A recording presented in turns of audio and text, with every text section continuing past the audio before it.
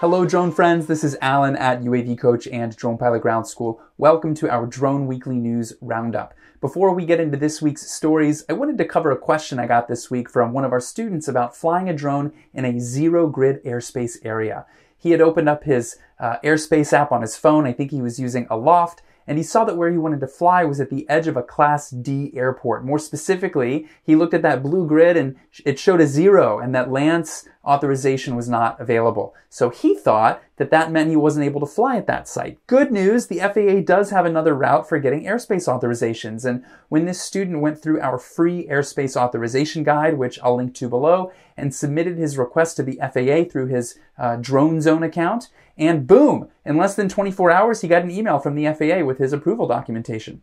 Of course, he's still going to have to unlock his DJI drone, but good thing we have a video that walks through that process. But just wanted to share the good news about the FAA application turnaround. That's really quick, and how even if an airspace research app says that you can't fly, sometimes there are other creative and safe and legal solutions out there. All right, let's get into the stories for this week. In a recent series of tests conducted in Phoenix, a drone flown autonomously by Honeywell's radar system known as RDR-84K was able to swerve around intruder aircraft. The tests were set up as a game of dodgeball, with the intruders locking in on a collision course with the test drone, but it detected and avoided them every single time. The test proved that the radar can identify airborne traffic and then decide autonomously how to move to avoid colliding with it. The RDR-84K can also map terrain and provide alternate navigation if GPS fails. So why does this all matter? Because this technology is crucial for the development of self-flying drones and other types of aircraft.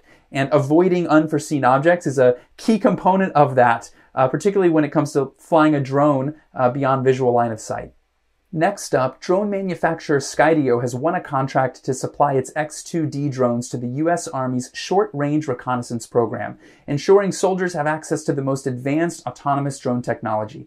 The fixed-price agreement will be worth up to $99.8 million over its 5-year duration. The U.S. Army evaluated proposals from over 30 small UAS vendors and conducted rigorous testing of the 5 finalists.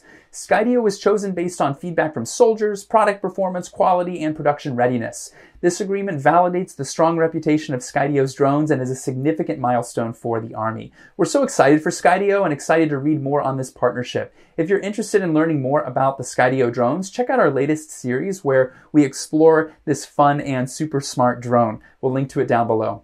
Okay, lastly, Brazil's oldest university recently shared the news that it will be using XAG Agriculture Drones in a reforestation effort called the Arboreto Project. The drones will be used to speed up the reseeding process by dropping seeds of native plants from the air. It kind of reminds me of a company here in the US we've covered before called Drone Seed. So initially, the drones will be used in a trial, after which the approach may be rolled out more generally to help with reforestation work throughout Brazil.